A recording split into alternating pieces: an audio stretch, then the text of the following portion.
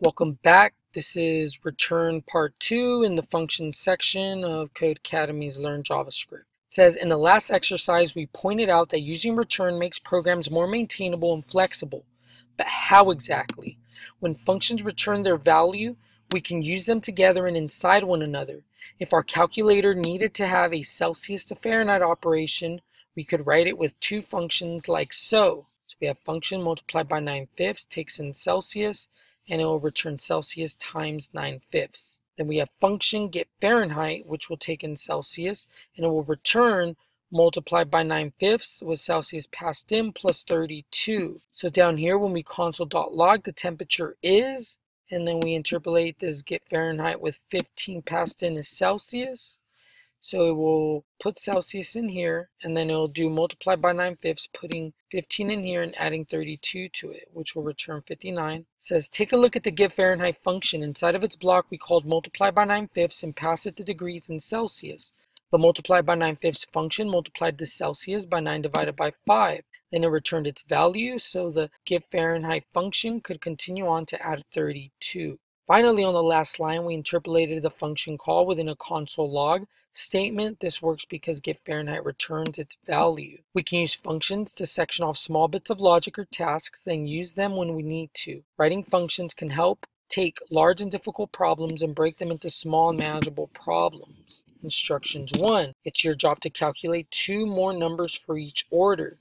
A sales tax 6% needs to be calculated for every full order. This should be based on subtotal.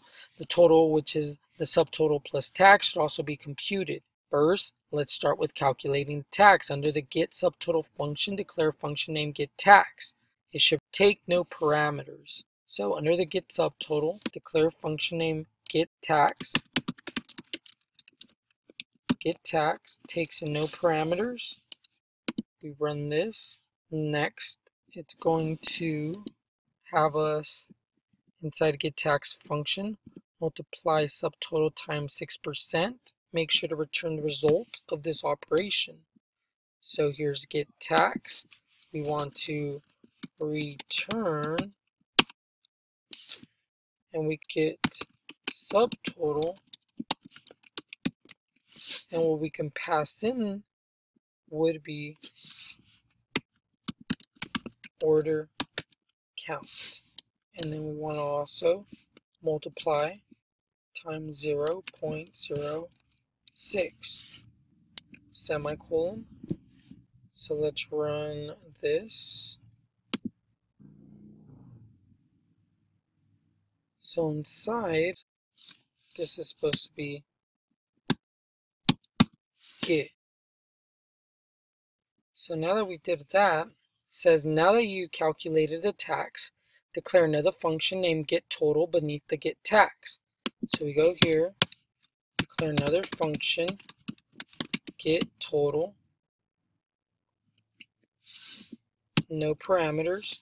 Inside the getTotal function, add the subtotal to the tax, then return the result. So return get subtotal with order count, and add, we'll do function get total, return get subtotal plus get tax. So if we run this, we see we passed. Fourth, it says on the last line of the program, call the get total function inside of a console.log statement. So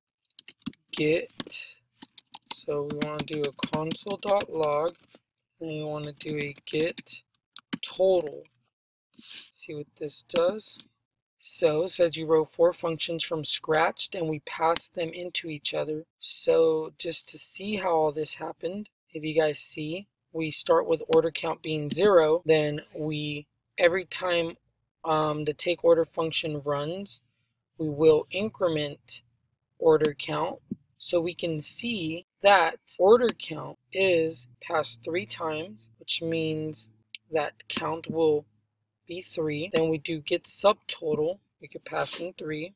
It runs the get subtotal function with 3 passed in, calculates, and it returns 3 times 7.5. and then when we do get total, it will run get total, which is going to get subtotal with the number that was passed in for 3, because 3 take orders were ran, and that's where we get for total. Run it, we get 2385, and that is after taxes. Before taxes for the 3, it's 2250.